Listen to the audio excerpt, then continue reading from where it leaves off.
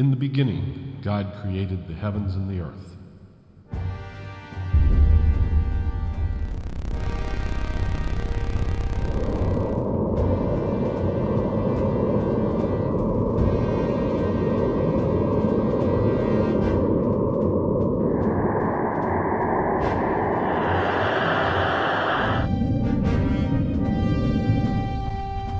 The earth was empty, a formless mass, cloaked in darkness, and the Spirit of God was hovering over its surface. Then God said, "Let there be light." And there was light. And God saw that it was good. Then he separated the light from the darkness. God called the light day, and the darkness night.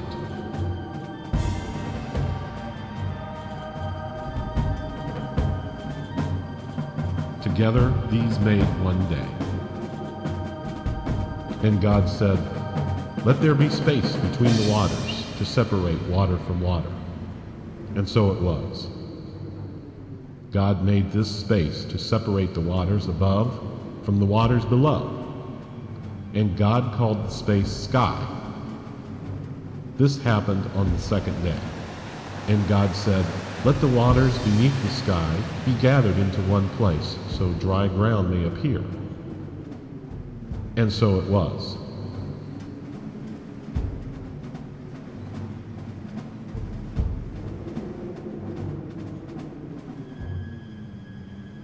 God named the dry ground land.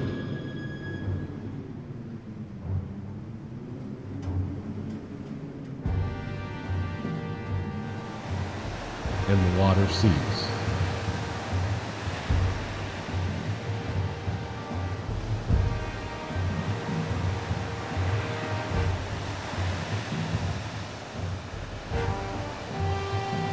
And God saw that it was good.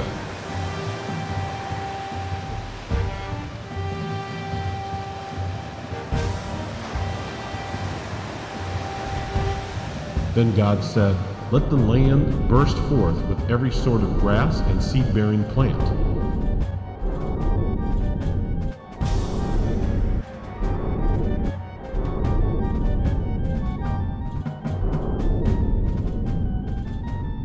And let there be trees that grow seed-bearing fruit.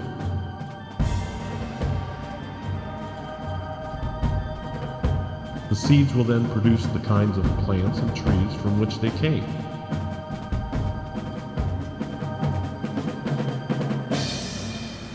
And so it was.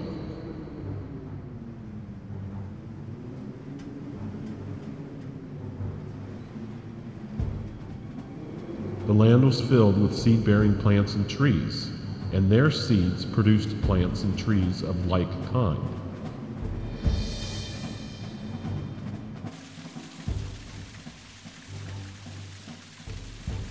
And God saw that it was good.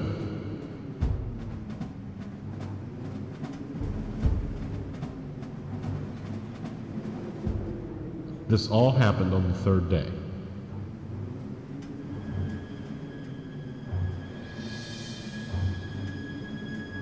And God said, "Let bright lights appear in the sky to separate the day from the night. They will be signs to mark off the seasons, the days, and years.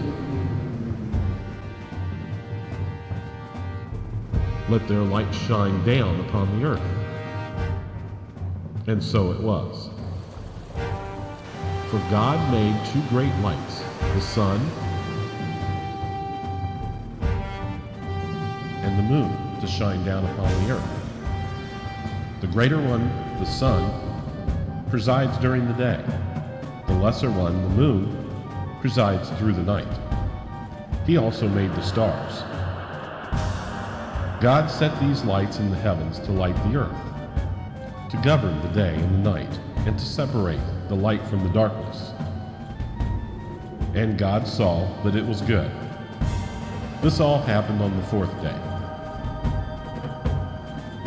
And God said, "Let the waters swarm with fish and other life."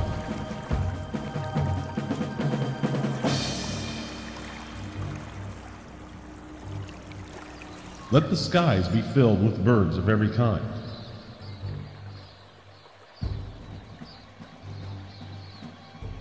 So God created great sea creatures and every sort of fish,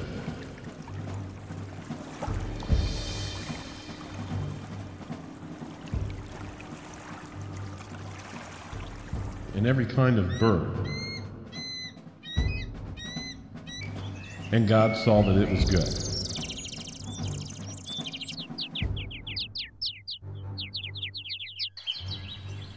Then God blessed them, saying, "Let the fish multiply and fill the ocean,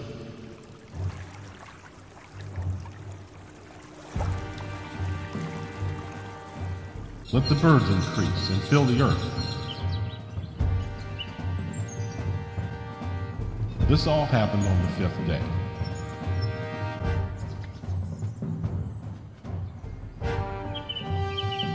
And God said, "Let the earth bring forth every kind of animal, livestock, small animals, and wildlife." And so it was. God made all sorts of wild animals, livestock, and small animals, each able to reproduce more of its own kind. And God saw that it was good.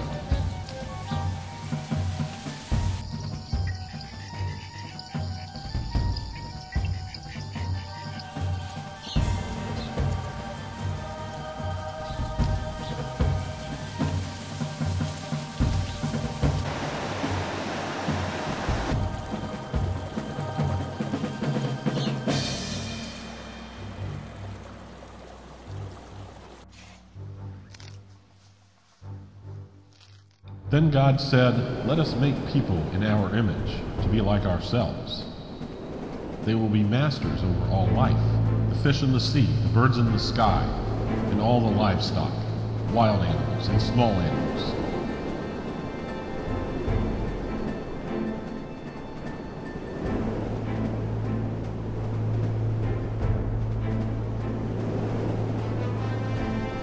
So God created people in his own image. God patterned them after himself.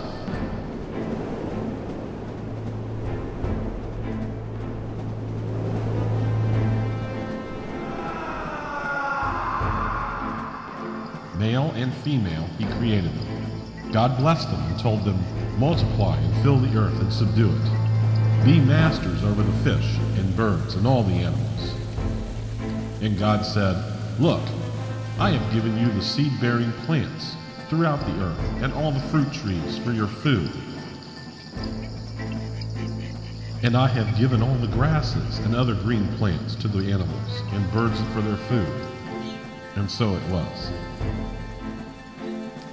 Then God looked over all he had made, and he saw that it was excellent in every way.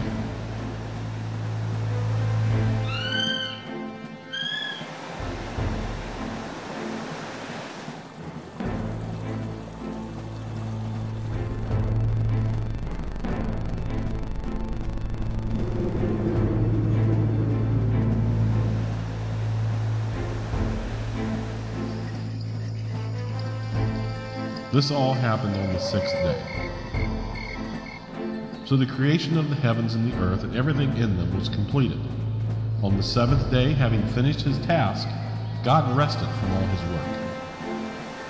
And God blessed the seventh day and declared it holy, because it was the day when he rested from his work of creation. This is the account of the creation of the heavens and the earth.